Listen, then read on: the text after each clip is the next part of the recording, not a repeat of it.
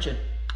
Hey guys, it's Dustin, Smoking Eagles Rod Shop. We're back for another video. So, this is kind of a follow-up video on my DR lawn and leaf vacuum. I did a video a few months ago when I first got this out and put it back together for the summer. It's just kind of like a little review and some ideas and modifications that I had done to it over the years to make it a little handier for me and the way I use it, and I thought it might help some other people. I got a lot of feedback on that video and a lot more views than I actually expected to get on a leaf vacuum video. So I know it's a little late in the year now, there's snow on the ground and stuff, but I've had a lot of other projects going on and holidays and some other things going on, so I hadn't got back around to putting this away for the winter.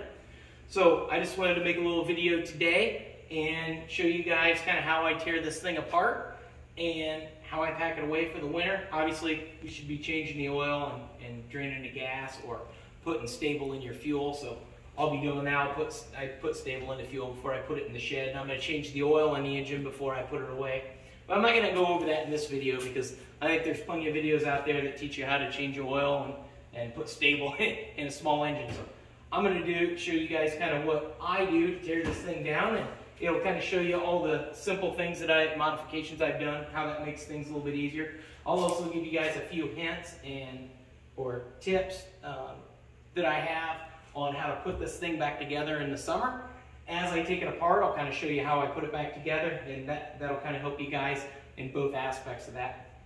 I've got the tools here that we're going to be using for the project. I've got an impact with a 3/4 inch socket. Now you guys probably aren't going to need that because you're not going to have this modification done to yours like I have here, but I use that to raise and lower my jack. I've got a hammer and a punch, which I use to pull the pin out of the front of the wagon. I've got 2 3/4 inch wrenches, which I use to pull these bolts out of here to disconnect the engine from the wagon. I've got needle nose pliers. Makes it a lot easier to pull some of these clips off of here that you can't get to or they're kind of stuck on there. And then I've got a Phillips screwdriver that's a multi-tool that you can flip around the flathead, or you can use it as a socket driver to pull the hose clamps off of the tube and some other things. So in tearing this apart, what I do every winter is I pull the top off, I collapse it all the way down so that we have just the wagon. I pull the tube off of the side of the engine, and then I pull the engine off the front of this wagon so that I can pack the engine away in the shed. And then I just put the wagon outside and I throw a tarp over it. I usually put a tarp on it and a cinder block on the tarp or something or whatever, and then the wagon itself just sits outside. And the canvas top and everything and the hose, they all go in my shed with the engine. So with that being said, we'll get right into it. The first thing we're going to tear off of this is going to be the hose. So I've got my screwdriver here. I've removed this Phillips bit so that I can use the nut driver. And I'm just taking this hose clamp off loose here. And then this one here is one that I've added on because everywhere this has a hose clamp, it really needs two. And this one just has a little turn knob so you can turn it by hand. So I'm going to loosen that up good. Right like that.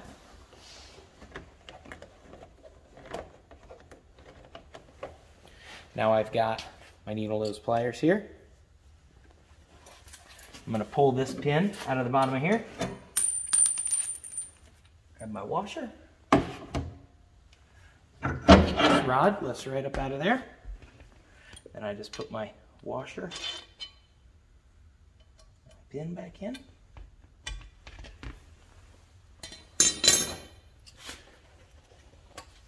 Then I can pull this right off of here, and that's removed. Then I have this little clip here with these 2 bungee cords. I just pull my bungee cords out like that. Pull my bungee cord off of that. Now I have that hose completely removed. And this removed. And these are ready to go in the shed. So the next thing we're going to do is we're going to pull the canvas top off of this. To do that, we're just going to loosen this nut on this removable link. Sometimes that's a little tight, and again, I got the pliers, you can loosen it up. I only tighten it by hand, and so it's usually pretty good. Rotate this around so we can pop this off of here. Then I just tighten this back shut so we don't lose that.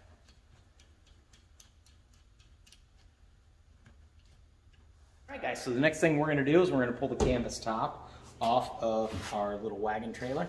To do that, I've drilled this hole here. If you watched my previous video, I drilled a hole here and I put a little key in there. So I can use this punch to pull that pin. And I pull my washer and this little punch. Start tapping this out.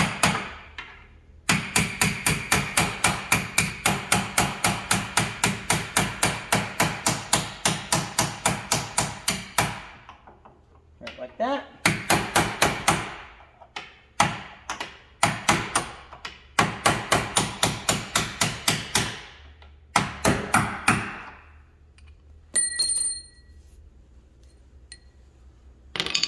Now we'll go around to the other side.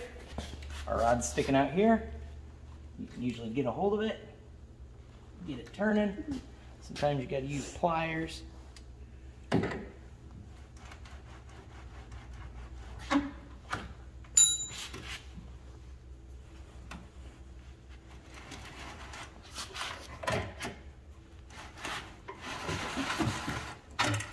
it sliding. Slides right out like that. Now I'm just going to lift this canvas top up off of there.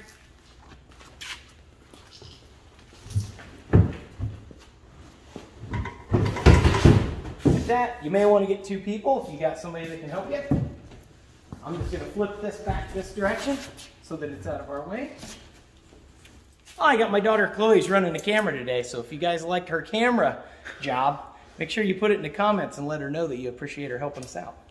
Anyway, I'm going to put this rod back in here so we don't lose it. So I slide it back in here. And then I will put my washer and my pin back on.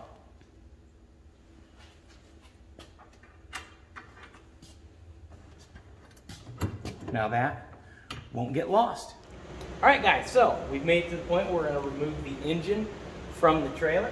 In order to do that, you're going to bolt this bolt out here, and there's another bolt identical to it in the back.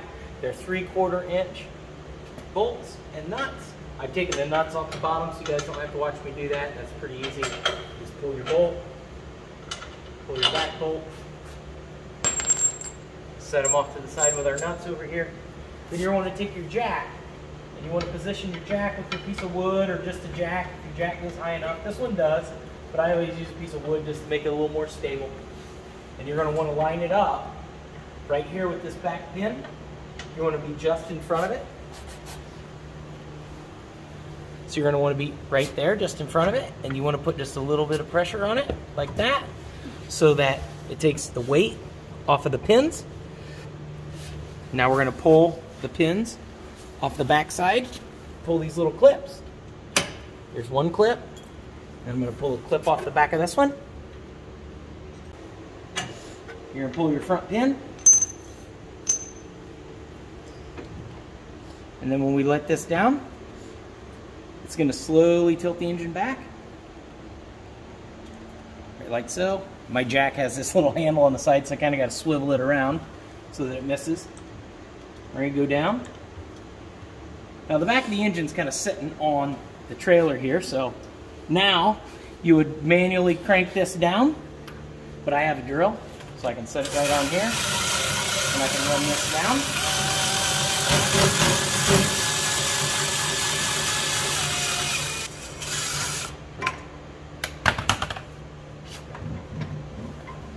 Pull my jack all the way down like that. Now I can pull my jack out. And the front wheel of the engine and the back 2 wheels of the engine are sitting firmly on the ground. Now you can pull your rear pin. It's kind of tricky to get to. Sometimes you got to kind of wiggle this around so you can pull your pin out like that. And now the rear trailer is completely disconnected from the engine. So now, so we don't lose any of this hardware, I always put my pins back in to the engine side with my clips.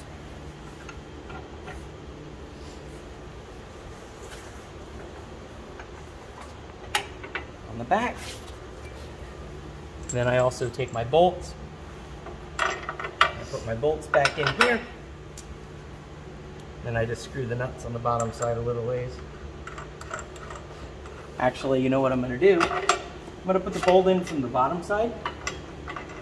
Put the nut on the top. Just as kind of a visual. Because if the nut was on the bottom and it just fell off randomly while we were moving this thing around in the shed or something, then you wouldn't know that the nuts were gone.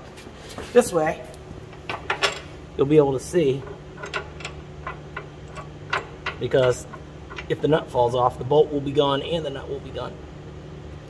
Now this is completely disconnected, and we can roll this wherever we want to put this.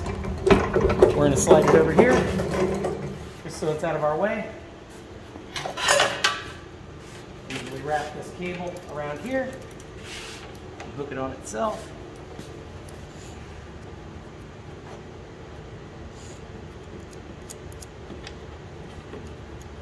Just so it's not dragging on the ground. Same with my bungee cords. All the bungee cords I end up with, I wrap them around here and hook them on each other so that they stay with this. This wagon is done.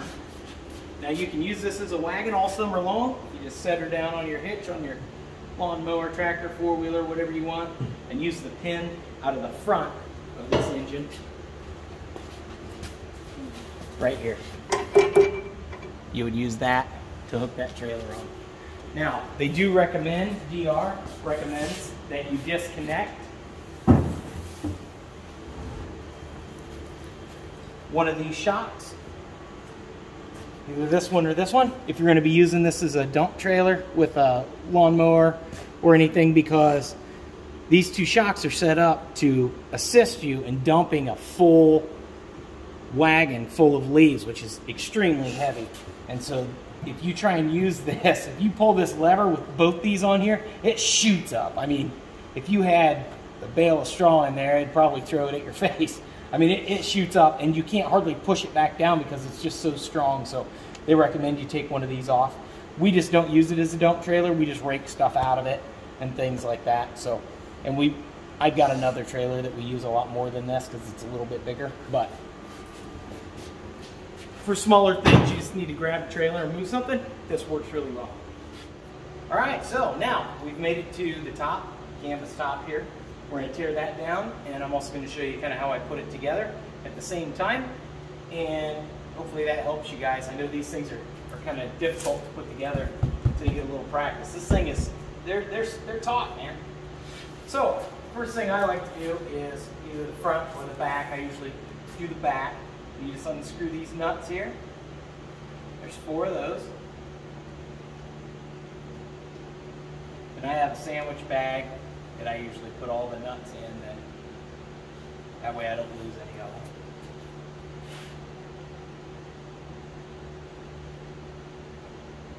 And those needle nose pliers come in handy for these nuts too. If one of them's stuck, we'll say that one's stuck there.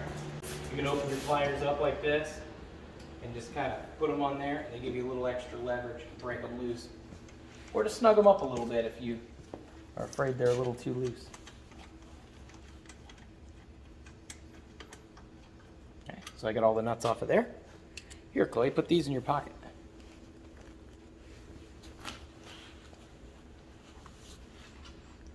Now, there is a little rod inside here, and there's a little snap. You can pop the snap off right here. And then I use these pliers.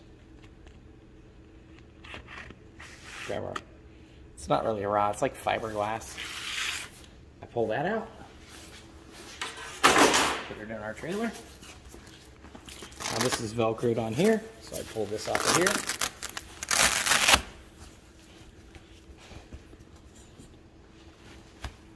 Okay, now the trick to putting this on and taking this off, this whole back arm assembly, you can see how that wobbles a little bit. You need to get that on and off of there without tearing these threads up, and it's very, very tight.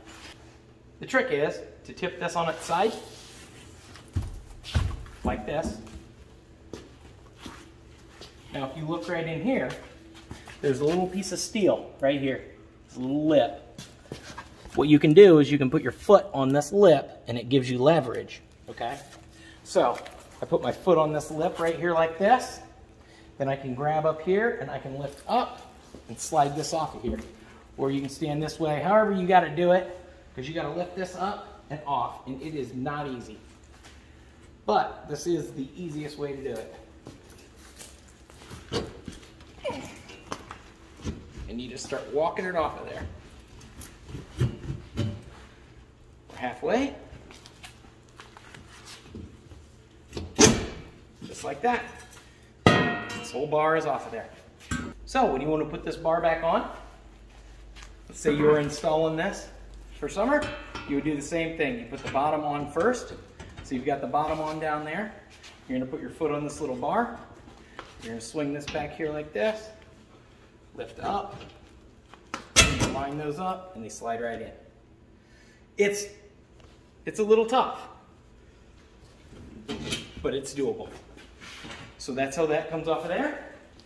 Now, I like to flip this back down. And I like to take all these nuts off the front of here. So I'll take these nuts off and we'll be right back. All right guys, so I got all the nuts out of the front of here. So we're gonna stand this back up and use the same method that we did on the back side, on the front side. And this has actually got a piece of steel in the back of here. There's a couple pieces of steel in here, so it kind of folds in the center. But again, you're gonna do the same thing. Step on the bottom, lift up. That's gonna slide right off of there. Now you've got this piece of steel off of here, and as you can see it's flexible in the center, but there's steel here with the bolts in it. So when you're gonna reinstall this in the summertime, or the fall, I mean, you're gonna put the bottom on. You're gonna bring it in here like this. You're gonna lift up like that, slide that right on, and then you kind of gotta lift up and kind of wiggle things around to get these other bolt holes to line up. Kind of like that. Lift up. It's a little tricky because they like to fall kind of down. There's one, and then we would do the bottom the same way. Oh, the bottom fell off. Bottom's back on. And once you get the bottom on, you can put a couple of nuts on there to hold that so that it can't fall back off like it did on me. But we're trying to take this thing apart for the winter, so we would slide this over like that. Kind of pop that one in, pop this one in, pop the next one in. And you can put nuts on those as you go. And that's back together. Put all your nuts on. You're good to go. Lift this up, pull it back off. If you try and do this any other way, you will fight it and fight it and fight it. This is the easiest way I found to do it. And it doesn't screw your threads all up. Because once these threads get screwed up, a whole nother world of hurt. Get this out of here and we'll sweep that up later. So, pop this thing out of here so it's a little easier for you guys to see what's going on. Now, for the hardest part. Why don't you come down here, Clay, so you can see up in here a little bit better. So the hardest part on putting this thing together is probably the first part. And when you get this, this slides onto here, and that holds this in place. I'll show you that here in just a few. And then you put this piece on. And this piece really pulls this all tight, and it's very difficult to get in here. So you want to pull this center one first, which is for your eye bolt on the top. Okay, so we flipped this over, and I've pulled this eye bolt out of the front, and I put a big washer on the front of there, like in my previous video I mentioned, just to keep that hole from ripping out bigger. You can't flip this over and have it flat on this side with this eye bolt on there, so that's why I pull this eye bolt first.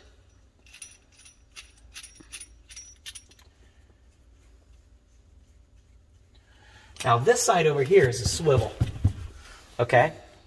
This side over here has a slot in it, and that's why I've put this washer on here. So what we're going to do is we're going to loosen this side. I can. Yep, there we go. Thought I might need my needle nose pliers there for a second. I just loosened it up just a little bit so we've got swivel room. We're going to loosen this side.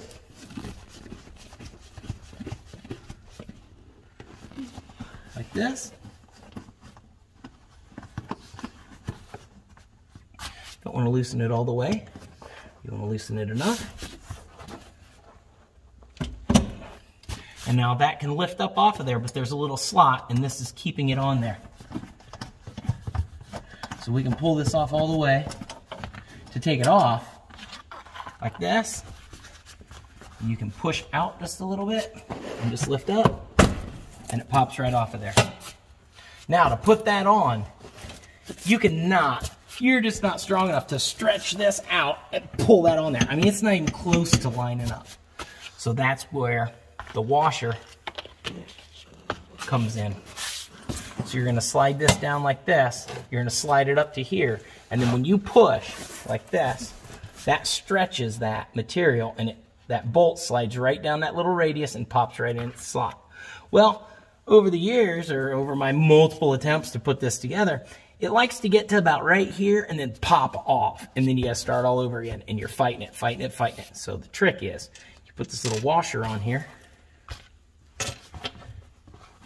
put this nut back on, and you don't want it on all the way, but you want it down on here a little ways, about like that. Now, a longer screwdriver works a lot better, but a little screwdriver will work, just to show you that it will. You're going to want to stick it right inside this little hole right here, this little slot. You're going to push back like this, and you're just going to walk that up like that. And just keep walking it up.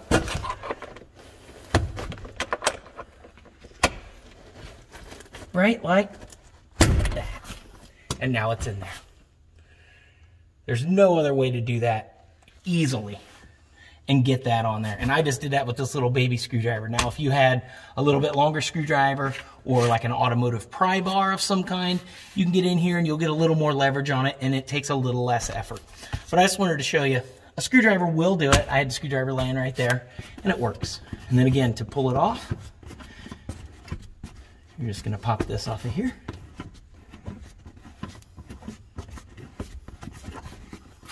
Now, if you don't have that washer, when that tries to pop in there and it pops up, it will go past this and it tries to tear this nut all up and screw things all up. But with that washer in there, over the top edge there, it has no choice but to go under and go right where you want it.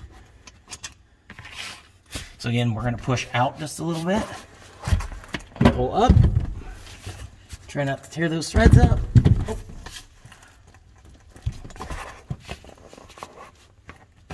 There we go. It popped right off of there. And then I always put my washer, my nut back on. That way I don't lose my washer and my nut.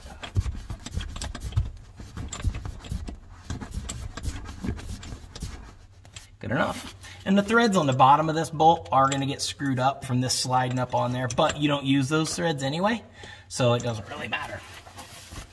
Then you just come over here and pull this nut off the rest of the way.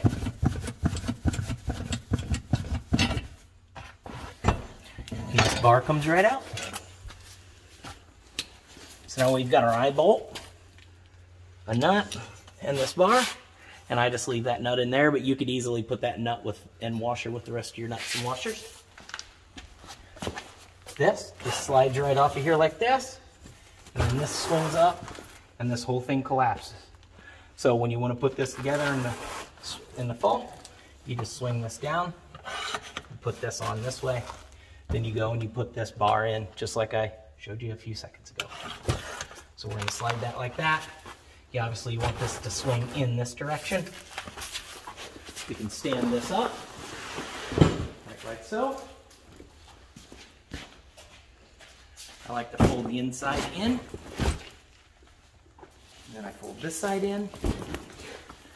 Kind of pick it up in the center, kind of make it together.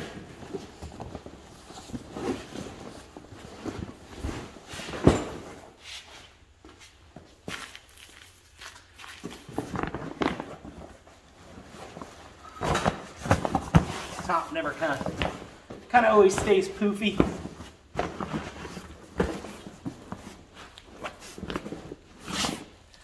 Just like that.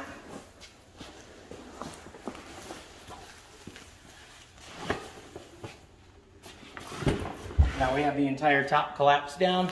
I usually put a bungee cord around it, and then I stick a couple of the other pieces down inside it, and I lean it up against the wall in our shed until next time we need it. So I hope this video really helped you guys. Kind of explain some things, maybe give you a couple of tricks for putting this thing together. Again, if you have 2 people, it makes putting this thing together and tearing it down a whole lot easier. But 1 person can easily do it, like you just saw, and you only need a handful of tools. So if you got any questions or comments, leave them down below. I'll try and answer them the best I can. If I don't know, maybe another subscriber or another viewer can help out answering questions. I always enjoy people chiming in and helping out and telling me things that I've done wrong or I could do better. It helps me, it helps you, it helps everybody. So anyway, like, share, subscribe, and until next time, keep on wrenching.